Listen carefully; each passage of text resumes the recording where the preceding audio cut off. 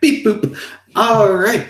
Welcome, everybody. This is our lecture that accompanies Chapter 15, Lesson 5 in our book. We're going to take a look today at some of the written laws that affect civil rights in the United States. There are many more than the ones that are covered here and covered in our textbook, but we're going to take a look at some of the hits and talk a little bit about the function of some of these laws and why it is that law tends to be a little bit more effective than a court case, even if court cases do have the full impact of law.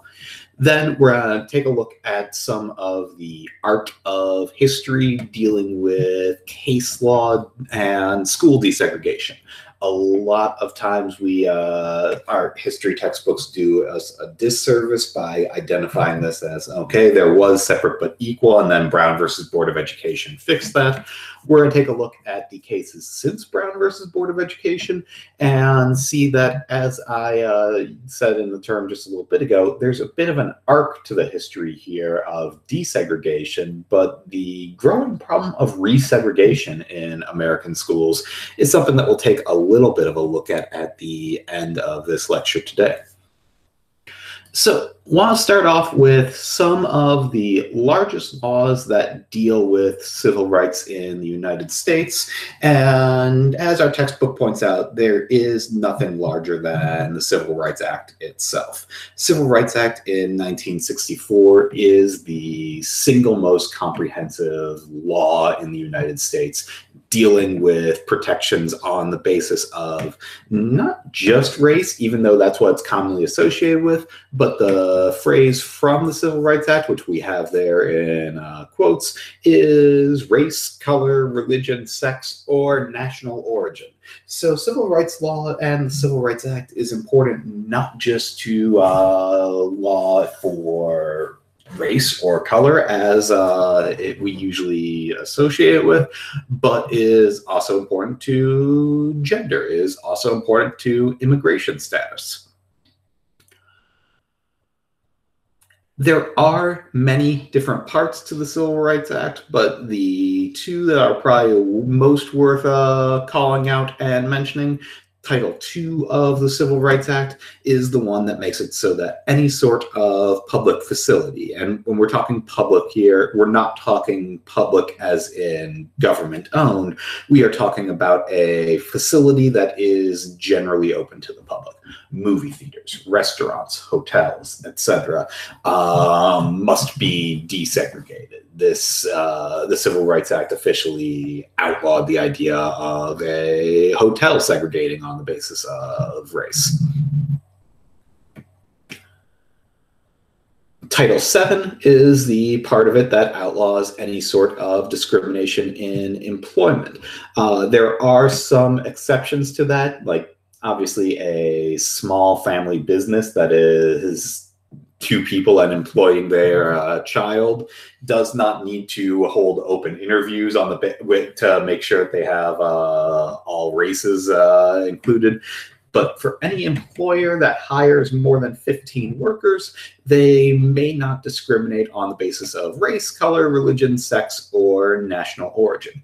Going back to last lecture, in which we talked a little bit about the classification system, you might remember that with strict scrutiny, it is then not only that one cannot discriminate, but if a business's policies are challenged on the basis of discrimination, it is up to that business to then prove that they have the burden of proof to demonstrate that their employment processes are non-discriminatory. This kind of goes back to what we started talking about at the very beginning of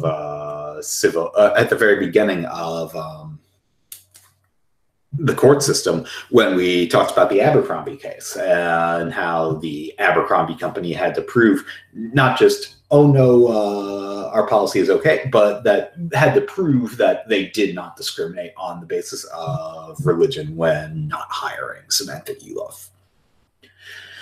The Civil Rights Act is massive in its effect, although a couple things to note about the timing of the Civil Rights Act. The Civil Rights Act comes in 1964, so that is a full quick math here. 96 years after the 14th Amendment said that all people would be entitled to equal opportunity under the laws, or equal protection under the laws.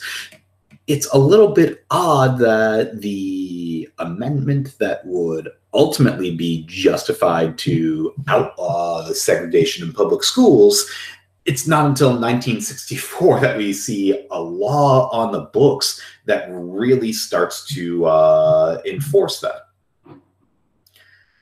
This goes back to a conversation that Mr. Lekovich and I had earlier this year that was a very weird one. And we spent a couple of weeks talking about this and researching this, but the idea is effectively, okay, the 13th Amendment outlawed slavery. When did there become laws or penalties for slavery in the United States? When did that get enforced on the books? And at first I thought, well, this is silly. The 13th Amendment and the Civil War says no more slavery. But then I looked at this, and the 14th Amendment says equal protection, but then it took us 96 years to actually start to put into law how equal protection occurs. Similarly, the 15th Amendment said, nope, voting rights cannot be denied on the basis of race, but it's not until 1965 that the federal government actually starts to, with the Voting Rights Act, put into place, here are the penalties if a state or a locality denies people the right to vote on the basis of their race, and here is the process for monitoring that. Amendments are great for those broad promises and for determining how courts will view issues. Amendments are great for outlining, here are the principles that govern the United States. And court cases are great for clarifying what the spirit of the Constitution is. But really and truly, private action or individuals' actions doesn't tend to change unless there are laws associated with it. Which brings me to another law that seems like a weird one with the 14th Amendment already being on the books, which is Title IX of the Education Amendments. The grandmammy of them all when it comes to women's rights in education. Title IX is often associated with one thing, and the thing that it is very commonly associated with is women's sports in high school and college. And there's a good reason for that. One of the most visible, in fact, the most visible outcome of Title IX is that for every sports opportunity that a school provides to men, that school must be also providing equal opportunities to learn from sports and to grow through sports to women. So the expansion of women's sports to being co-equal with men's sports is a direct result of Title IX and stems out of the 1970s. And sports are also an easy place to understand the outcome of Title IX and a little bit of how Title IX is different than just straight up you cannot discriminate on the basis of gender in education. Sports are still sex segregated for the most part. Sports can be sex segregated, and sports can be different on the basis of sex. If a school has a baseball team and a softball team, they have fulfilled their Title IX obligation. They have provided two equal opportunities. Title IX allows for separate but equal, which obviously is permissible on the basis of gender and sex, but is not permissible on the basis of race. You can't have like, hey, there's the Asian baseball team. No, that is not allowed. Yeah, sorry, I got off on that. The mental image threw me off there. We'll edit this out of the video later, except probably not. But Title IX is not just sports. The phrasing in Title IX is that students cannot be denied access to educational opportunities on the basis of sex. This includes a lot of things, and this is pretty broad language. One of the most important clarifying cases in Title IX is actually a sexual harassment, sexual abuse case. A student was being abused by their school on the basis. A female student was being abused at school, full stop. And she later made the case that this denied her equal access to education on the basis of her sex. Not only did she win in court that she had been denied access to certain educational opportunities because of this, but what the court ruled was that violations of Title IX could result in that school district being sued, being fined. And that's really where we get the teeth that come with Title IX. If school districts need to not discriminate on the basis of sex or provide equal opportunities for everybody regardless of sex and can be fined otherwise, then we're going to see school districts actually do it. So once again, while the 14th Amendment promises equal opportunity under the laws to everybody and has been on the books since 1868, it's not until 1992 that there is a clear or else what. What are the ramifications going to be for this? I think we also briefly talked in the last slides about the VMI case. The VMI case is another clear understanding of Title IX. Yes, segregation can occur in educational facilities on the basis of gender, but not if there is not an equal opportunity available for both genders. Talking a little bit about the difference of the effect of amendments and law, a topic that has become more interesting since our textbook brought it up, and our textbook is a very modern textbook, but one that's become more interesting this year is the Equal Rights Amendment. As your textbook mentions, every session of Congress since time immemorial, Congress has introduced and attempted to pass an Equal Rights Amendment. The Equal Rights Amendment actually did pass through Congress in the 1970s, but failed to get the requisite number of states to ratify it to become a part of the Constitution. What an Equal Rights Amendment would say is that flat out discrimination on the basis of sex is illegal in the United States. Not just equal protection under the laws for women, but it is illegal to discriminate on the basis of sex, so for women, for men, in the United States. This is not a part of the Constitution, although we've talked about all of the ways in which there are protections on the basis of sex, and there are legal protections and constitutional protections written in, but this type of broad language does not currently exist in the Constitution. But worth notifying that the state of Virginia finally ratified the Equal Rights Amendment earlier this year, which now means that enough states have ratified the Equal Rights Amendment that it could or have at some point in history ratified the Equal Rights Amendment, that theoretically, if they all were to do it at the same time and in the right order, the Equal Rights Amendment could be added to the Constitution. It'll be interesting to see in, let's say in 2020 when a new session in 2021 when a new session of Congress meets, if that Congress would pass an Equal Rights Amendment, because now it's clear that there are enough states that would be interested in passing it, and if the states would ratify it, I don't know, it is not impossible that we will have a 28th Amendment added to the Constitution within the next decade and have it be the Equal Rights Amendment. Just so we give some sort of discussion to other forms of discrimination, because sex and race are the places that obviously get the most ink in textbooks, I think that another good example is disabilities in disability discrimination. And our text does point out the existence of the ADA and the IDEA, both of which dealing with rights for individuals with disabilities, both of which passed in 1990, although both of them are also updates of previous laws. It's not in 1990 that we first had law to defend individuals with disabilities.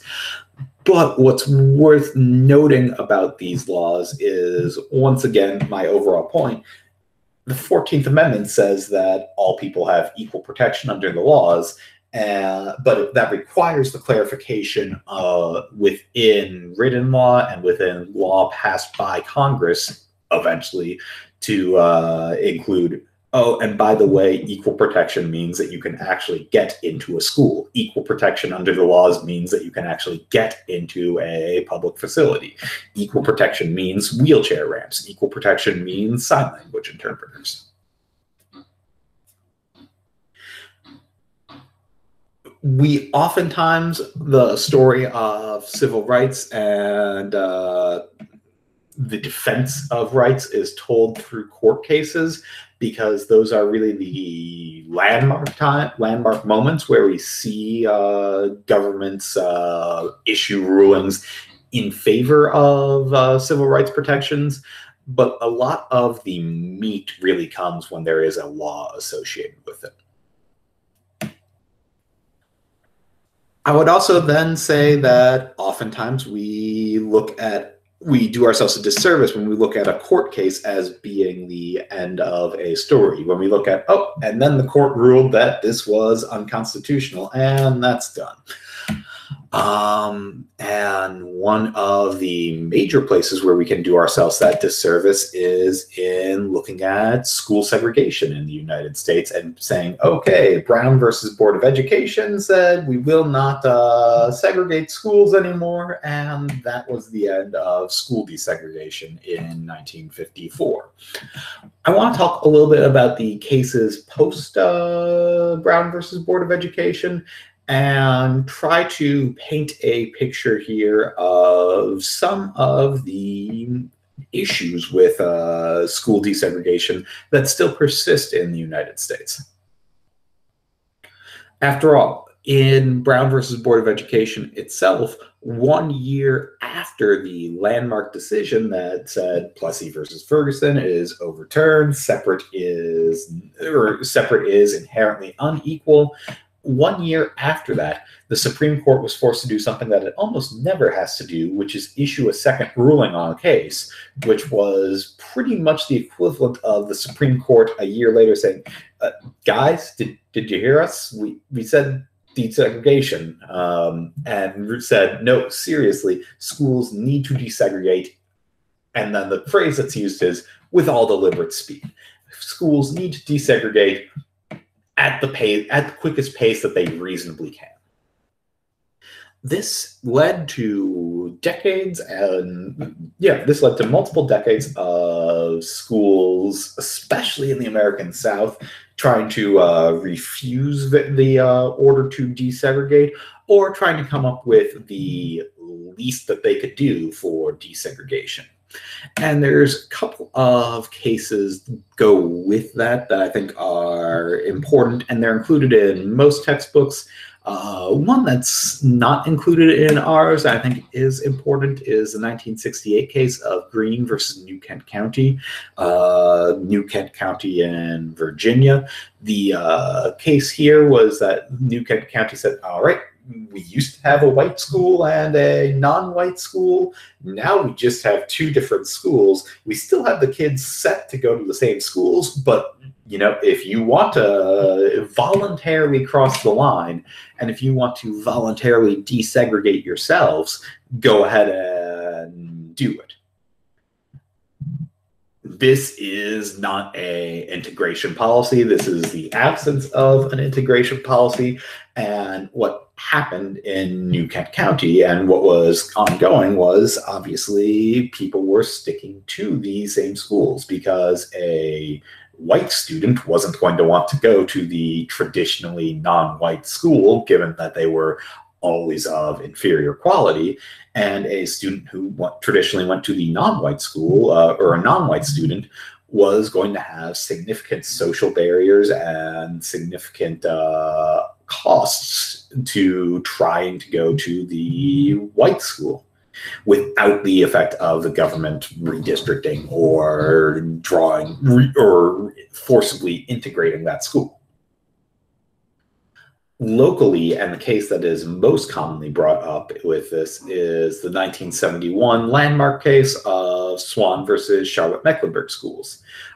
Invariably, I always have students in my classes whose parents, if your parents grew up in Charlotte in the 1970s or even after the 1970s, your parents were probably affected by this.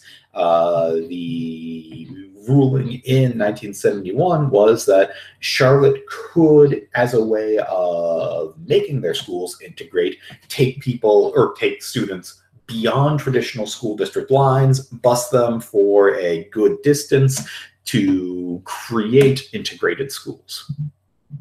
Why is such a thing necessary? Well, because segregation doesn't just affect public facilities. Given the long history of segregation in the United States, segregation affects our neighborhoods as well. Given that one of the major ways in which school districts tend to be drawn is on the basis of neighborhoods, well, if you were to just draw a geographical map for schools, you would still have very segregated schools in a lot of places. The result here was that Charlotte's schools still were segregated, even though they weren't legally segregated. They were still segregated because they were only drawing from their local neighborhoods. In order to integrate, the court ruled that Charlotte could force students to be bused outside of their school district so that they created actual integrated diverse schools rather than technically desegregated, but still de facto segregated schools. I would point towards Swan versus Charmeck as also being the peak of cases and American case law dealing with desegregation by actively trying to integrate public schools. And when I'm referring to it as the peak, I'm not just saying this is the largest effort that the courts made, but that after that, courts started to back off of the mandate that schools be integrated. 3 years later, the same kind of case happened in Detroit. Detroit was getting ready to bus its students across traditional borders, and the Detroit school district, in the case of Milliken versus Bradley, the Detroit school district was sued on the basis of, well, wait a second, you're just going to move kids across borders? We don't even know that these schools were segregated in the first place. We don't know if they were actively segregated. They were just segregated on the basis of their community. In what's kind of a partial reversal of Swan versus Charmeck, in the Milliken versus Bradley case, the court said, okay, we'll only allow for kids to be bused across traditional geographical boundaries if you can prove that the reason why those boundaries were drawn that way was to segregate the schools. Well, now there is a burden of proof on anyone who is challenging school districts, and there is a massive shield for anyone who wants to say, look, the school districts are just drawn that way because of how it's just the neighborhoods, bro. It is that the only reason why the school looks like that is because of where people happen to live. Furthermore, and one that the article from which the graphs I'm about to share with you says is really the point that started to reverse a lot of desegregation efforts in American schools is the 1991 case of Oklahoma City versus Dow.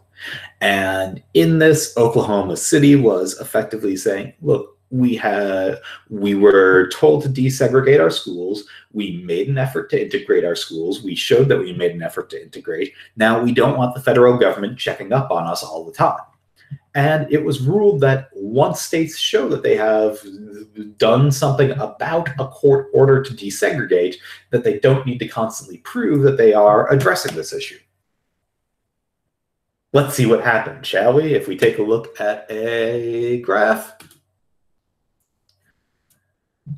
This here is the percentage of Black students in the United States who go to or who at the time went to a school that would be considered integrated. That is diverse in its background. It is not predominantly Black unless that area is predominantly Black, or unless that geographical region is predominantly Black. And you can see a couple of important things on this chart. The first that we see is that even after Brown versus Board of Education, there was not a substantial uptick in schools actually being integrated until the Civil Rights Act, when there would be actual laws, actual penalties for schools not being integrated. Then over the course of case law, things like busing, Swan versus Sharmack, we see that schools increasingly become integrated. And since the 1990s, schools have become less integrated in the United States than they once were. In fact, if we were to take a look at this chart, American schools right now are about as segregated as they were in 1968.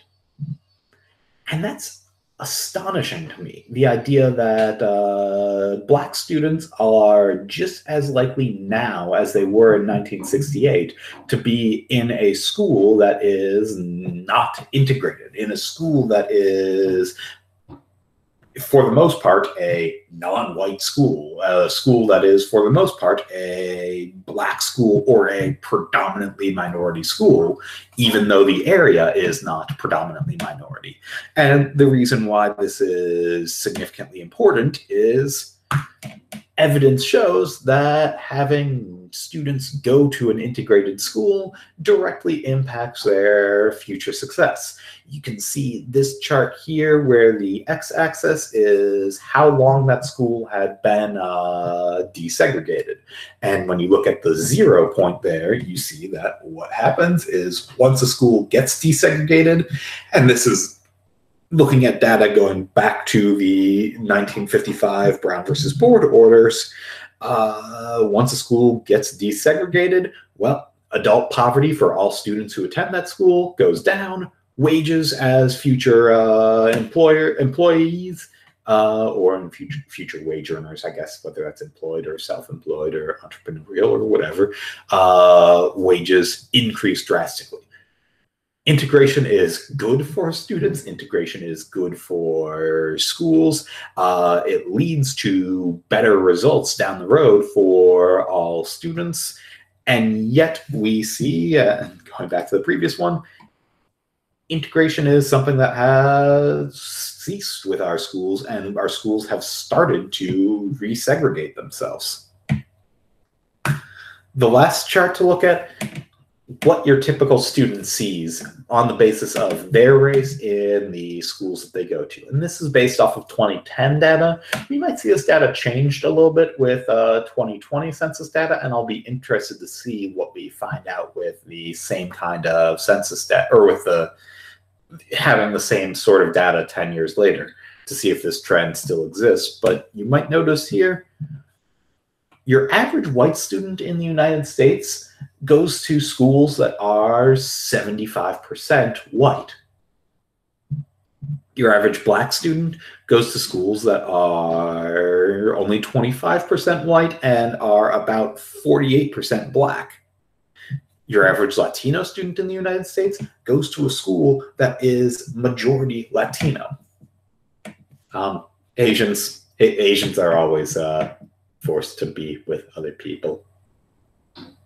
there are other groups. There are very few areas in the United States that are predominantly Asian. But these charts are always eye-popping to me. The idea that your average student in the United States, even in an era post-Brown versus Board, post-busing, etc., even in an era where we think of segregation as being an issue of the past, your average student is in a school where most of the students look like them.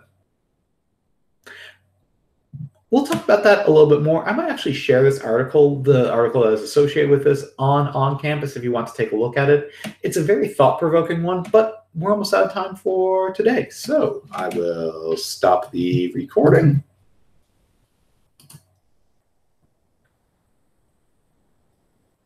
Oh, that was just stopping presenting. Oh boy, I'm going to look like a big klutz in this recording. I will stop the recording.